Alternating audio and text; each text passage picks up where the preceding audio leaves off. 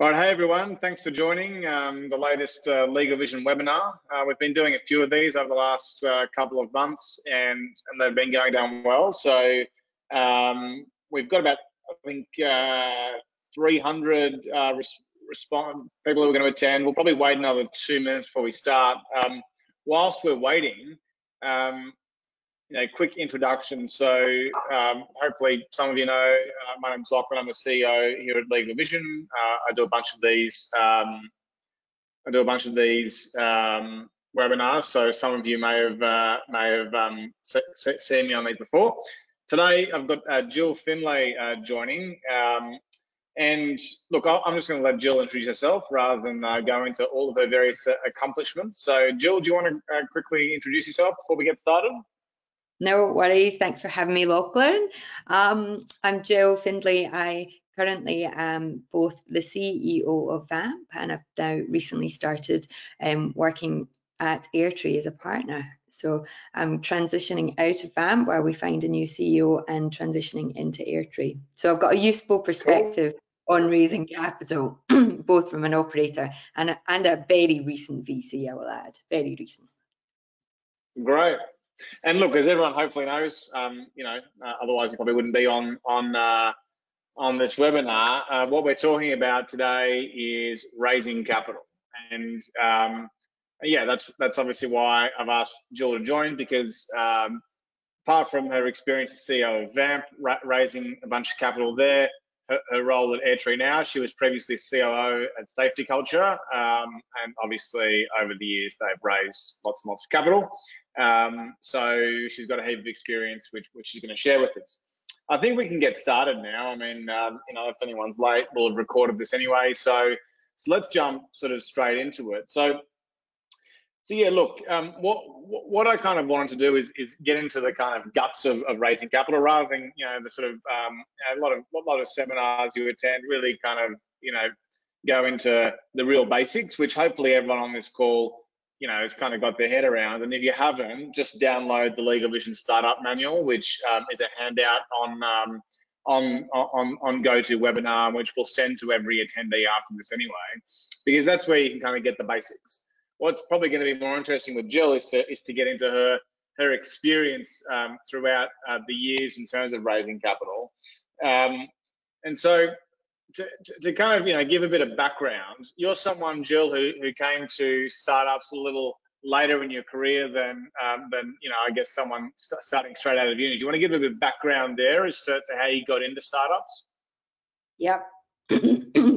So originally I started in consulting. So I was at Anderson Consulting and then with Deloitte. So a great kind of fundamentals in learning the basics of finance. So I qualified as a chartered accountant there.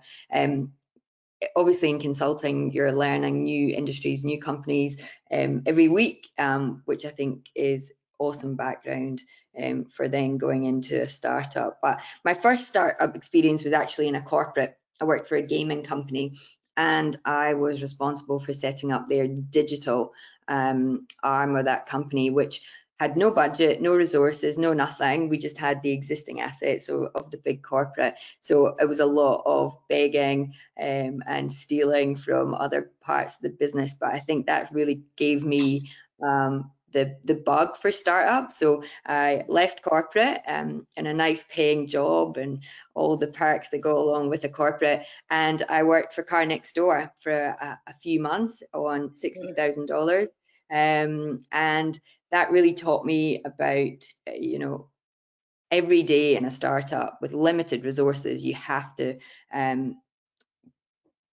return your investment. So what Car Next Door were paying me, I'd work out what they were paying me each day, and I would try to get at least kind of 10x what they were paying me back to them that day. So it was all about outcomes, how we were going to grow the business. It was an amazing experience. And from Car Next Door, then Mike Cannon-Brooks introduced me to Lachlan, the founder of Safety Culture, and both him and I scaled up Safety Culture over 4 years.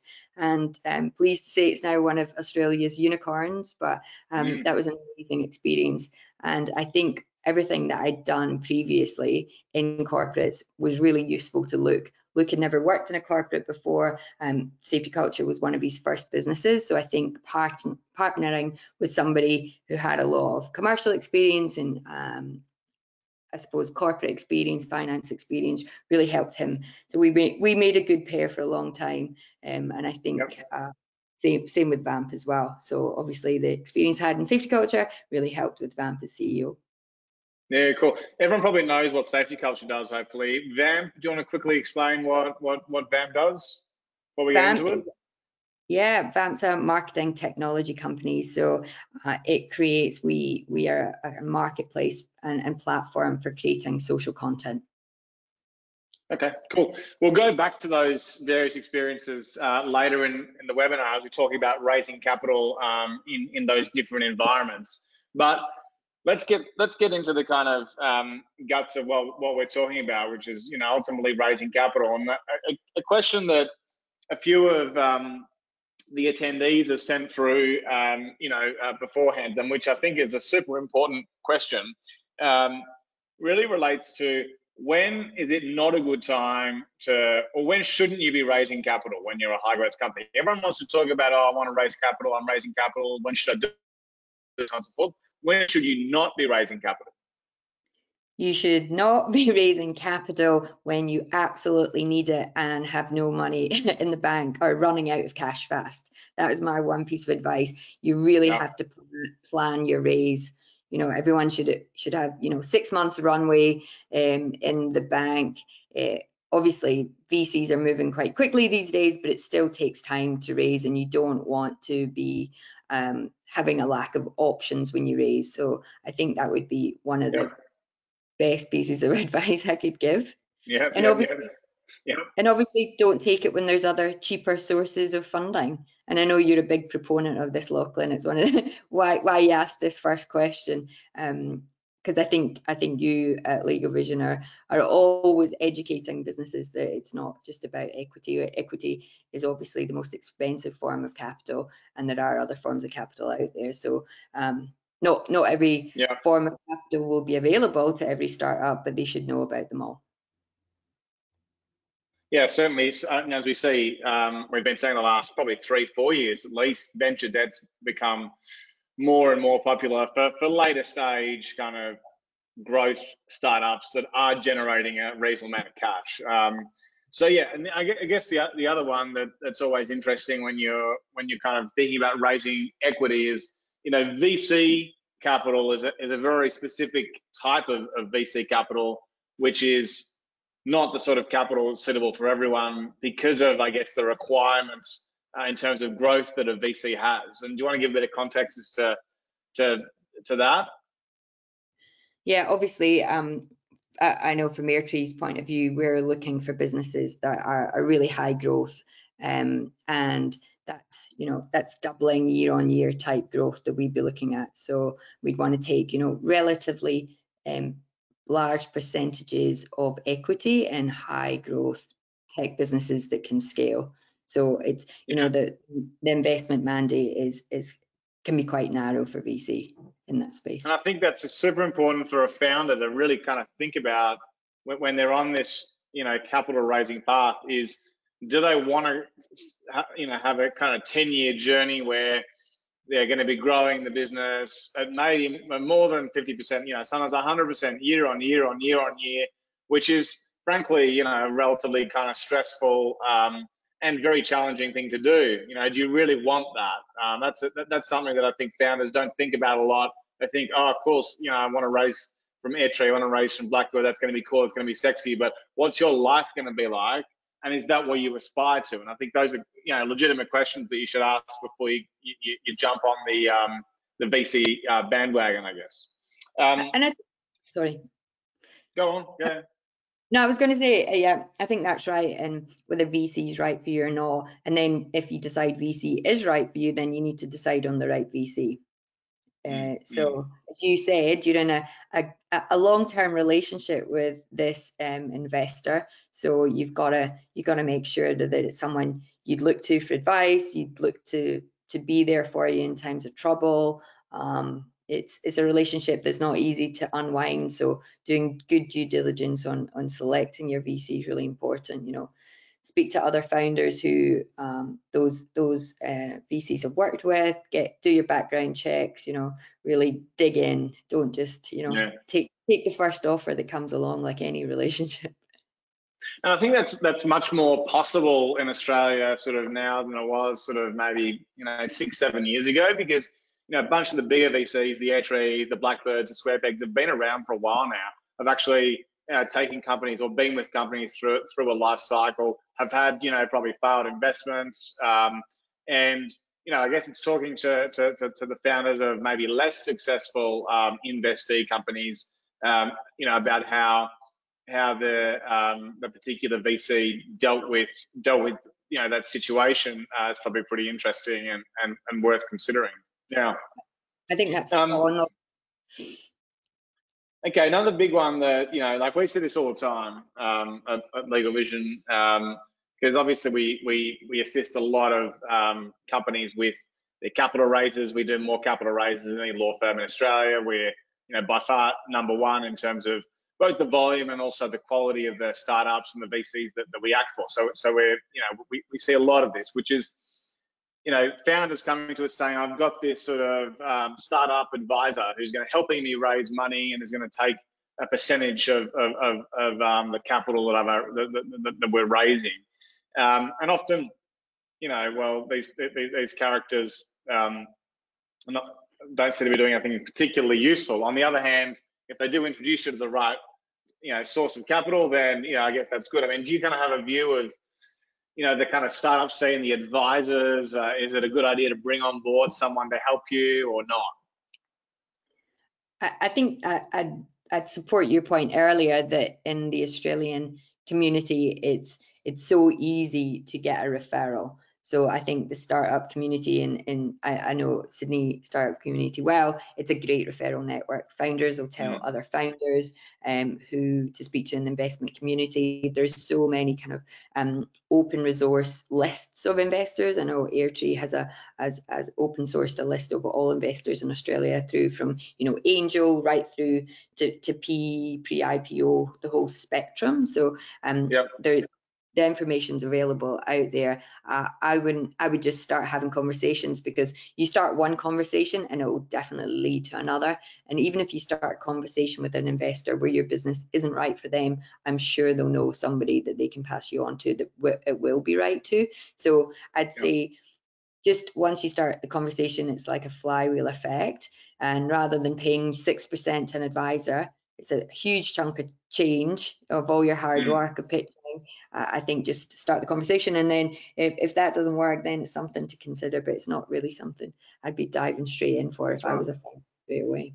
Spend the 6% on legal fees. That's a better way of going about it. Not that it would be 6%, to be very clear. Okay, so and the other thing on that, which I think is another interesting development in the Australian startup scene over the last couple of years, is you sort of see the Airtrees, the Blackbirds in particular, have changed from, you know, saying, oh, you know, we'd like it if someone we know has introduced you to us, to actually being much more, we welcome, you know, anyone. I think this whole concept of, you know, rather than having kind of, you know, I guess a network of, I don't know, private school people who are kind of introducing each other, you've kind of opened that up to really anyone can pitch and it's taken seriously. And so that's, again, another reason why an advisor, at least for introductions, is probably not particularly necessary. Okay, so look, again, to go back to, I think we've kind of, everyone on the webinar hopefully has a pretty good kind of idea that, you know, VCs are looking for super high growth companies and generally, you know, tech businesses, or, you know, businesses with tech at the absolute, you know, core of their business. So if you're not doing that, probably not worth thinking about VC. Having said that, if you are doing that, and you're kind of at the super early stages, and you've decided you're going to go down the capital raising path and the VC path in particular, you know, what are the next steps? What are the things you really need to kind of, I guess, be focused on in order to give yourself the best chance possible of, of potentially securing a VC investor? I think it's getting your pitch down and being amazing at it. And that obviously your pitch evolves over time, but I'd say practice, get feedback, iterate, go through that process again and again. Telling your founder story and getting the real value prop of your business is actually quite hard, and it takes effort and it takes commitment. So I think that's really important, and that's like obviously pitching it to someone over a coffee, as well as like having a proper pitch deck together. So I think that's really where you have to start, and then once you have your pitch deck and you've got your pitch down pat, then just start having these conversations. I know there's a number of pitch decks that actually you can go get feedback. Fish burners here in Sydney do these regularly. There's lots of opportunities out there, and I said earlier, the startup community is good at referrals. It's also good at feedback. So you're gonna get ripped apart 9 times out of 10, but you take that feedback on, you listen to the questions, you listen to feedback, bake it into your pitch, and then go again. Yeah, and I think on that, it's not like when you kind of go to to have a chat with a partner at a VC fund that you kind of have to pitch to a slide deck. But I think it's more that kind of, can you really explain your business and why it's going to be super successful really concisely? And that's something that doesn't change whether you're kind of in the first month of starting your startup or raising your Series E 10 years on, because it changes. The business changes, the value proposition changes, the growth opportunity changes, and as an entrepreneur, in some ways, like you're constantly having to pitch, right? Which is a skill set that is probably more important than people think, I think. So no, that's interesting. And in terms of, I guess, the Australian kind of startup scene, and we'll go into your experiences raising, at a company level later, but how do you kind of, well, there's lots of VCs now. There seems to be, a new VC fund every couple of months. How does a new founder go about thinking, okay, well, who should I approach? Obviously approach Airtree first because it's the best. What I would do if I was a founder is look at the deals that they've done. Look at the size of the deals, the stage, the sector, and do they look similar to what you're trying to do? So I think each VC will be slightly different in terms of the companies, obviously, that they've invested in. And as I said earlier, I think asking other founders is really important. So at Airtree, what are you looking for at Airtree? Well, I'll tell you, I think probably some good advice would be at Airtree what we evaluate when every deal comes through. So things that we are looking for, number one is the team. So the founder, co-founders, whoever that team is, it is the number one priority for us, and I think it will be the number one priority. I think having obviously previous success is always a big tick in the box. So if you've had a startup previously that's been successful, then it always makes it easier to get in with the next startup. And to touch on your point earlier about the pitch and knowing how to pitch, I think knowing how to pitch yourself is really important, because you are the thing that the VCs are investing in. You're the product more than the tech. So I think that's really important, in getting your story and your passion for your startup and why you think it's going to be successful for you personally. So definitely team number one. Then we'd obviously look at product market fit. So what traction have you had in the market and the size of the market, key customer wins, customer testimonials. We'd look at unit economics. Can this business scale and scale rapidly if we get the unit economics right? Clear differentiation or competitive advantage. Some technologies we see the 3 kind of slight variances of the same platform coming through in a week, and kind of getting that clear differentiation is really important. And then obviously there's the final part is around financials and forecasts as well. That's how we evaluate. That's what we're looking at. That's the factors. Okay. I do think the unit economics one's interesting because you see a lot of founders who frankly don't seem to be able to add up, and if you can't, like, if you don't understand the unit economics, how your business is going to generate revenue, the acquisition cost, lifetime value, all that sort of thing, I think you can probably get away with it, but you have to be absolutely brilliant from a product perspective if you're not kind of on top of that.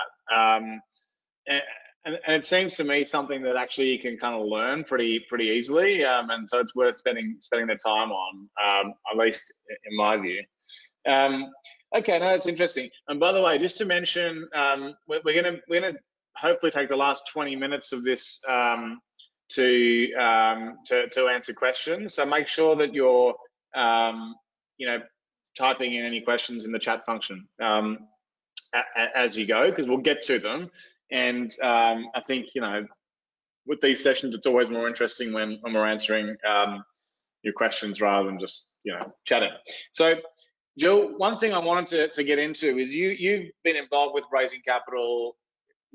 Let's say certainly at Safety Culture and at Vamp, two very different businesses at different kind of stages in their life cycle and so on and so forth. Can you give us a bit of a sense as to how that worked and how it was different and all that sort of thing? Sure.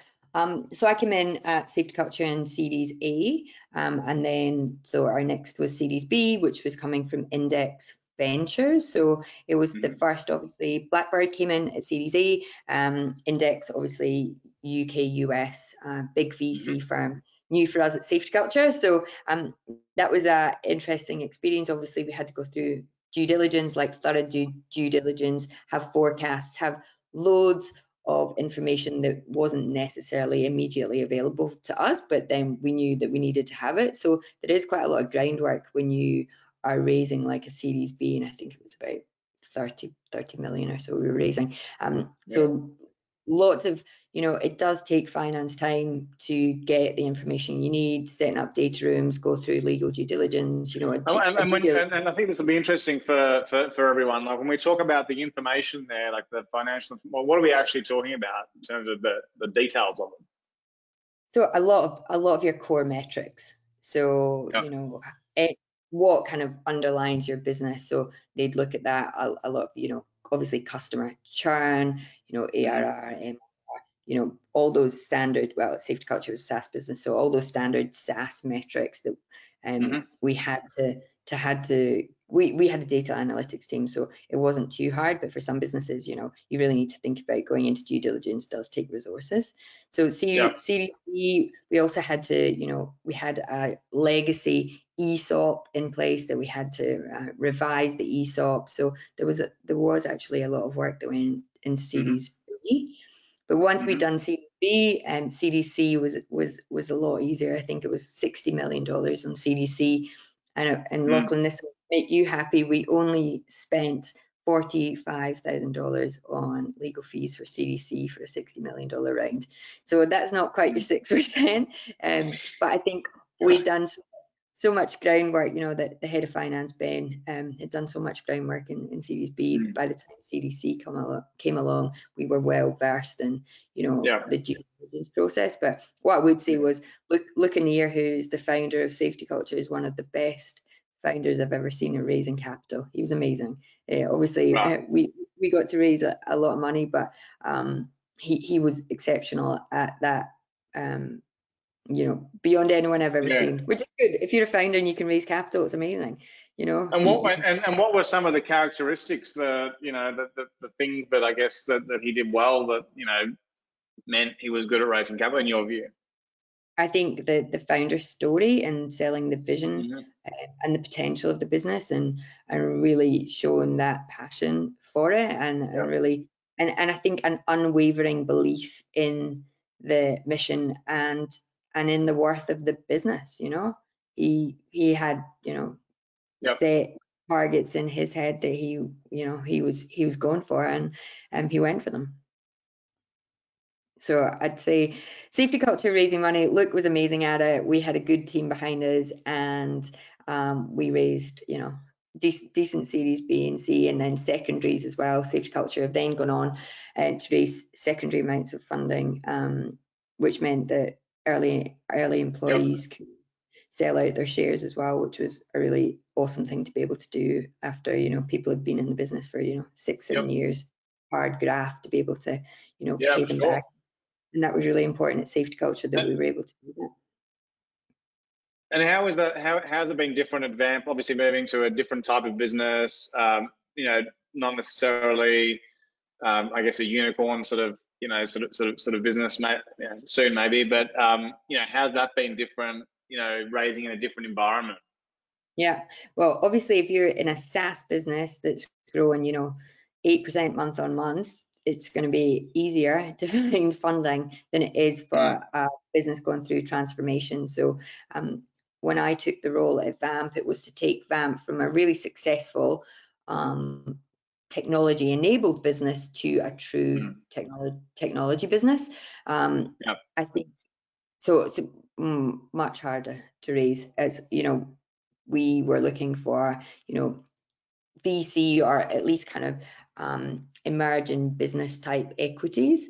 So we actually had pre-IPO funding in the cap table to begin with, and then we raised money to buy out that secondary so that we could have a longer runway for this business. So rather than moving to an IPO within, you know, 12 to 18 months, we wanted to buy time for the business because it was going through this transformation, and wanted to give it as much time as possible to see the potential and really push the valuation up for the business. So it was a much tougher journey than safety culture was, because of that, you know, SaaS, service, tech-led kind of business. But we ended up having, you know, awesome institutional investors in Investec, and then had other instos, Perennial and others follow on with a, you know, still with a reasonable time frame for institutional investors of, you know, 3 to 5 years to exit, rather than, you know, the traditional pre-IPO of 12 months. Yeah, and that's interesting. So if you think about the sort of Australian market, you obviously got the kind of, I guess you'd say, the kind of more pure tech kind of VCs, the, you know, the Airtrees, the Blackbirds and SquarePegs and the like. But there's also a, you know, a group of, I guess, more institutional but interested in kind of the tech space and willing to kind of invest in maybe a little later stage tech businesses. And that's more the group that you kind of, you know, I guess spoke to in relation to Vamp's raise. Yeah. Once we'd secured Investec, it was much easier to get other instos to come in. Perennial were following on; they were already in the business early, and they wanted to come in again after they saw the traction that the business was having in the growth trajectory and the transformation that it was going through. So once you get it's easy. It's always easy to get, once you get your first investors, everyone gets FOMO and wants to jump in. So getting that first one. For sure. And hey, we've got a whole bunch more things that we're going to talk about, but why don't we jump into some questions, because we've only got 15 minutes left and there's some good questions here. So the first one, you know, it's an interesting one, and it's coming up more and more actually, is should I consider crowdfunding? Do you have a view on crowdfunding? You know, I don't really have a view on crowdfunding. Do you have a view on crowdfunding?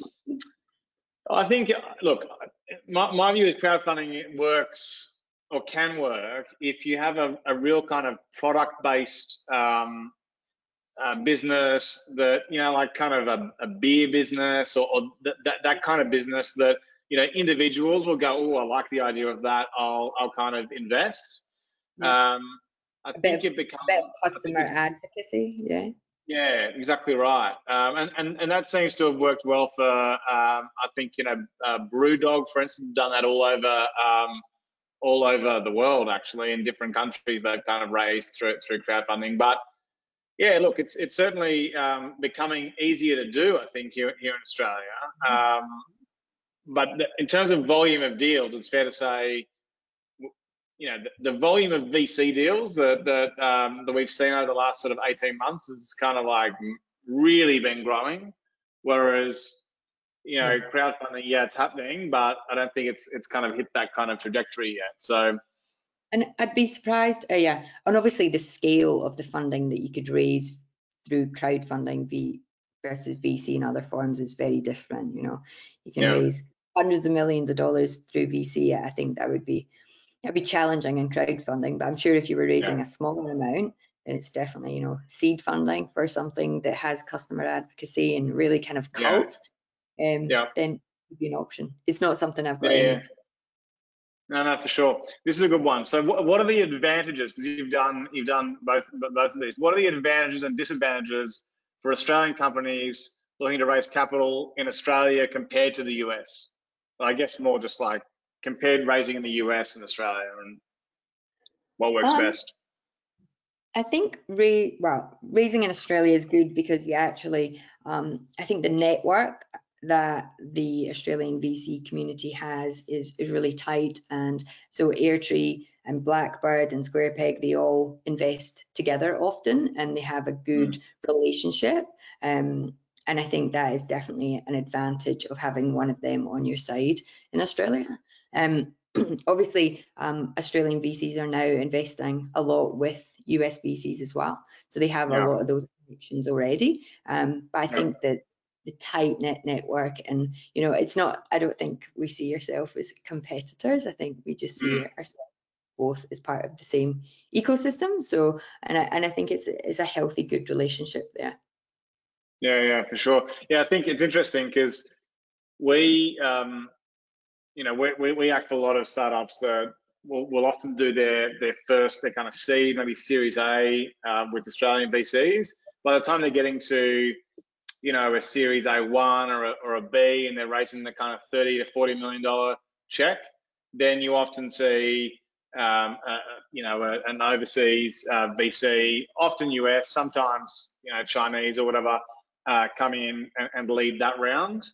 Which is, obviously, I know Airtree have raised another big round, so you have, that kind of that spare powder to invest in larger later stage rounds. But that it still does seem to be that the US investors will come in later. I guess the only they can write bigger sort of checks. situation. Yeah, for sure.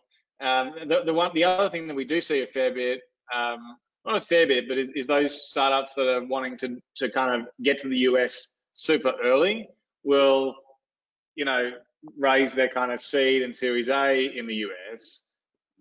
I guess the downside, or not downside, but something that you have to consider is that you then do have to set up a US holding company, and so then you kind of you're having to run things through the US. You have to have US lawyers manage that, which is a lot more expensive.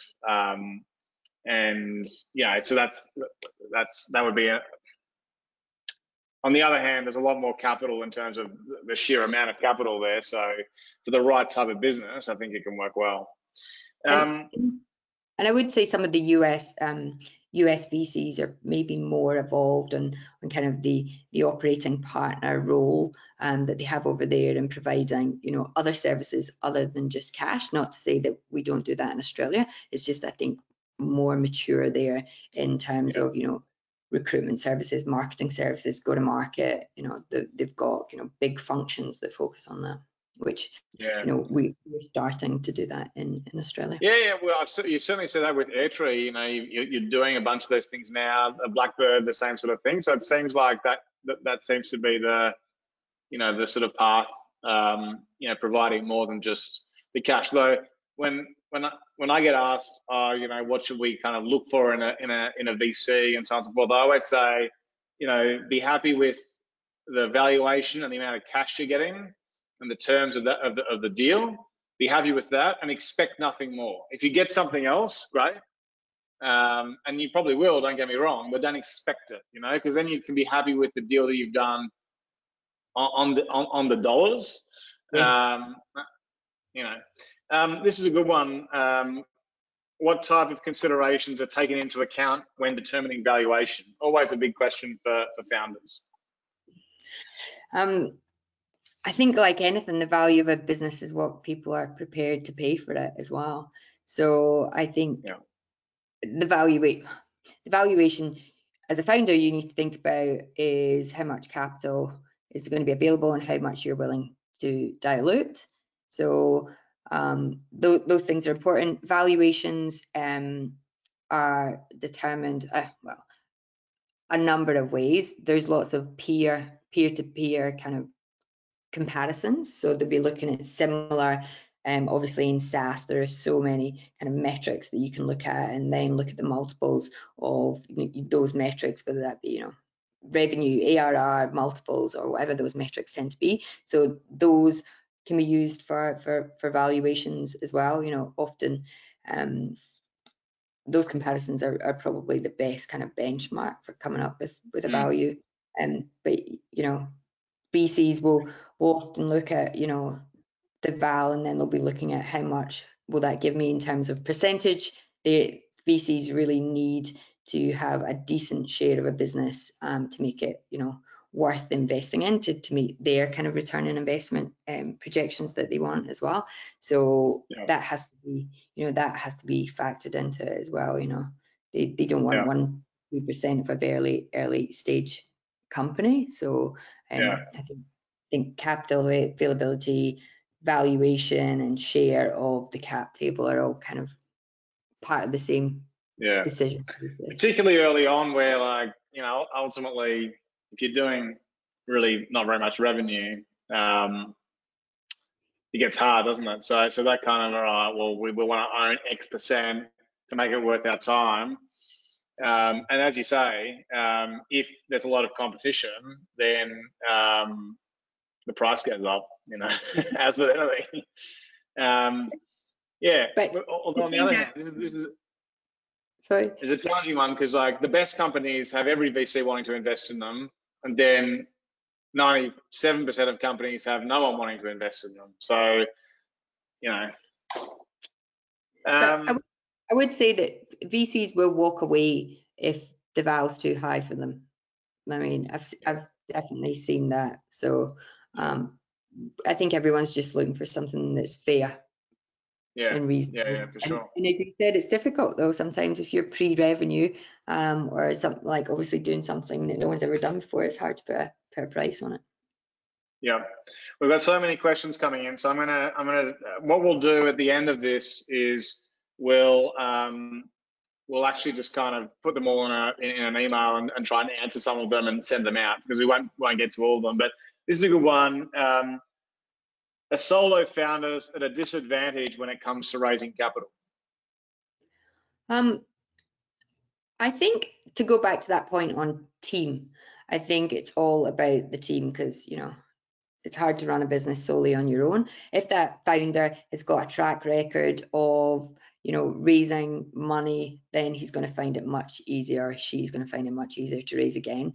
I definitely noticed that when I was CEO of Vamp, having worked at Safety Culture, having had that track record, it's much easier to raise money, because people are investing in you, as I said, rather than obviously part of the business. So I think that is something to consider. But I think surround yourself with other good people. They don't have to be founders, but if you've got a good team or good network of advisors, that's always helpful as well. Yep. Another one. This is a good one. Do you need to raise a seed round to be a viable VC investment? In a bit more detail, we're a B2B SaaS platform, and the founders are considering bootstrapping before raising a larger first round. So I guess the question is, can you go to VC without having raised anything, and with presumably not much in the way of traction, and raise a seed round?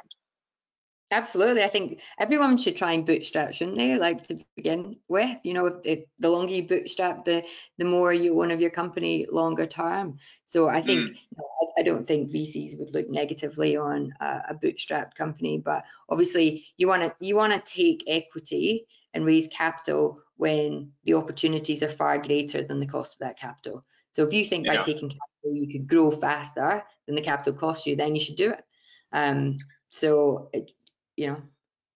And I think that's the key on. I think a lot of founders probably don't understand what we're talking about when we're talking about the cost of capital. Do you want to actually just go into a bit more detail on that? Because I think that's a helpful way of people thinking about, should I be raising or not? Yeah. I think what you should be looking at is how the financials and the growth that you can get and how you put that capital to work and what the what the end result is going to be for that, and then look at I suppose the proportion that you'll own and the proportion that the VC will own if you take that capital. And then you can look at, if I take 4 million or I take 3 million, how can I put that to work? And what I would say as well, don't take too much capital, because what you don't want is lazy capital. So you don't want capital sitting in your bank account doing nothing for 12 to 18 months. You want to be using that capital. Use that capital, get more value in your company, and then go raise again, because then you'll be raising at higher valuation. You'll be owning more at that higher valuation. So take the capital that you need to get you to the next milestone of growth, and then go raise again on that. So I think that's my view on cost of capital. Yeah, and again, that's why when you start thinking about different options like venture debt, often you'll say kind of venture debt in Australia, overseas too, is you're paying about 12% on venture debt, and people go, that's really expensive. And the reality is, if you actually look at the numbers, it's often much, much, much cheaper than raising equity. And this is something that, you start off with 100% of the company, and it's the only thing you've got a finite amount of, percentage share. Or yes, you can keep issuing shares, but your percentage share is going to keep decreasing. And it's pretty important to at least understand what you're doing. If you're a super high growth company, and raising a large amount of capital is going to get you to the next step where you get a much higher valuation and you're creating value, then by all means do it. But understand what you're doing, I guess, is the point. This is you want to talk about safe agreements? Have you dealt with safes much, or We're definitely seeing them Airtree. I haven't in my first 5 weeks, but we're definitely seeing safe notes coming through for early stage startups, as like an alternative to a con note, basically. Yeah, exactly. So I think right now we probably do more safe notes than we do con notes, and for whatever reason, that seems to be there are reasons why they're kind of more popular, but I guess the question here is, how do I best approach potential investors with regards to a safe note with a fair proposal? And look, the answer is probably it's the same with equity.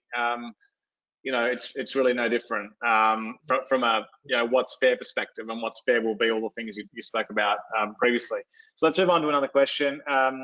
With VC funds in Australia, do founders often have equity percentage protection to stop their percentage being watered down between different funding rounds? I think it will all depend on what you negotiate, won't it? Like, I think when you take I think the question. So I think the question is, do the founders get anti-dilution protection? And I can't say that I've ever seen that in any deal ever in the history of this business, at least. So I think the answer to that is probably no, to be honest. So often, if you can negotiate it, then go for it. Well, sure, yeah. So investors will sometimes get anti-dilution protection with various structures, but rarely the founders. That's a good one. So we're actually right at the end now. So and we'll end on this question because it's a good one, which is, what's the best way to connect with the right person at Airtree or Blackbird? But I'll just leave Airtree for now. Just connect with us directly. I'm Jill at airtree.vc. So the team's growing all the time, and similarly, Blackbird and Square Peg, we're all growing quite rapidly, but it's a tight team. We have an investment team. I'm part of the kind of operating partner team, but our investment team see pitch decks every day. You know, there's like 20, 30 going through our desks every single week. Every week we have, you know, we assess all these the leads that come through. So it's just part and parcel of what we do every day. So send anything on to us directly. Cool. And that's the same for a lot of the VCs. You know, you just go on the website and they'll say, you know, send us something, you know, and they'll read it, and if it's good, they'll be in touch. And the other question was, does LegalVision introduce founders to potential investors? And the answer is yes, we do all the time. You know, it's challenging because we have so many clients kind of sending us things. And I talk to all of you know, the contacts I have in VC, and they always say, just send it through to us. So we're very happy to kind of send anything through, give a bit of context if you're a client, onto all of our various contacts. And we've had a bunch of, you know, clients over the years that have raised large amounts of money from those introductions. So we're always happy to do it. Before we kind of finish off, and I said thank you, just wanted to quickly say, obviously, as I mentioned previously, we at LegalVision do definitely more startup capital raises than any law firm in Australia. We're number one by a long way, and constantly growing the size of the team here and the number of clients. So if you're looking to raise a round, you know, please do get in touch. One thing I would say is there are a handful of kind of law firms or lawyers in law firms that are actually good at this type of work in Australia, and there's maybe 5 or 6, you know, people who do it well, and by all means go with those. What you should not do, and I implore you as a founder, is turn up to discussions with a VC with a lawyer who doesn't really know what they're doing, because it makes you look kind of silly, and you know, it might mean you still get a deal done, but it's not a great way to start off your relationship with new investors. So make sure whoever you're working with on the legal side, they've done a lot of capital raises, and not just, you know, raising money for mum and dad's kebab shop, but actually raising, you know, for high growth startup businesses with VCs investing, proper VCs investing. To help you on your way with that, we have a special offer for our LV Connect Pro membership, which is basically we have a membership structure at LegalVision, which you know, works super well. You can check out the details on the website. We've got a special offer for everyone who's joined this webinar. Just get in touch with our client care team through the website, mention the special offer, and we'll sort you out on that. And you know, to kind of close that off, is there anything from an Airtree perspective, Jill, you'd like to kind of share to finish things off? I think, yeah, as you said, we are happy to take anyone's pitch deck through. We're very open to it. We do coffees every day, day in, day out with founders. It's part of what we do. And what I would say on Airtree's website as well, there's a lot of open sourced VC resources there that will help. There's, you know, there's term sheets, standard term sheets for a seed round. You know, there's various templates and documents that you can use. I know similar to LegalVision, your playbook has something similar as well. So I think there's a lot of resources out there that you don't have to go and spend a lot of money on. So hit up all the VCs websites. You might find what you need before you have to go and pay somebody to do it. And when you do pay somebody to do it, to reiterate Lachlan's point, make sure they are good, because don't take a term sheet, don't take your first term sheet and get no legal advice.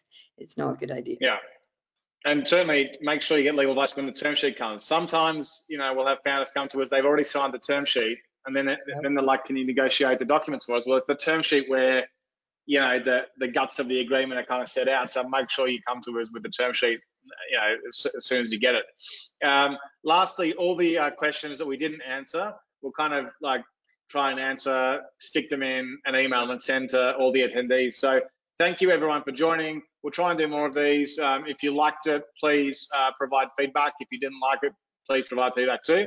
We're always trying to improve them. But look, have a great week. And Jill, thanks so much for joining us. Really appreciate it. Thank you. Bye guys. Have a good day. Thanks.